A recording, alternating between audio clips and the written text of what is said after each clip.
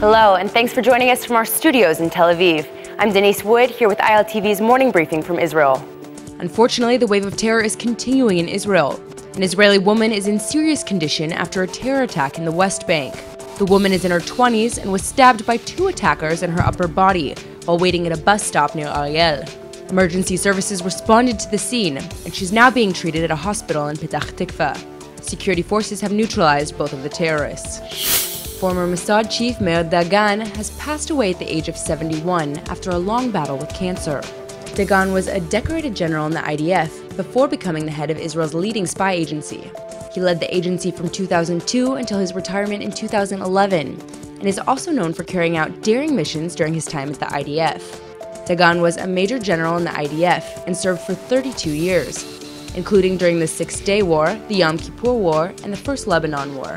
Israeli Prime Minister Netanyahu has expressed deep sorrow for his death and called him a great warrior and a daring commander.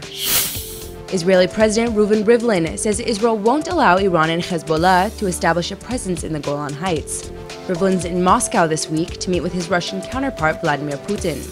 And he says the presence of enemies along the chaotic Israeli-Syrian border is a red line for the Jewish state.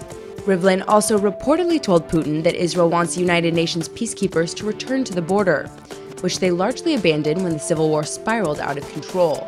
Putin is vowing to continue security coordination with Israel for military activities on the Syrian border, and says Israeli Prime Minister Netanyahu will be coming to Russia for talks on regional security and trade.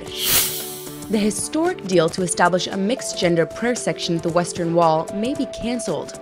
Interior Minister Aryeh Deri from the ultra-Orthodox Shas party is quoted as saying, "The story is over, it will not happen."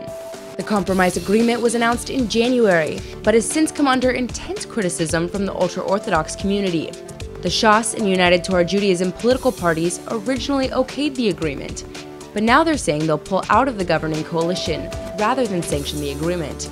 The deal calls for the expansion of the Western Wall's non-Orthodox section at Robinson's Arch.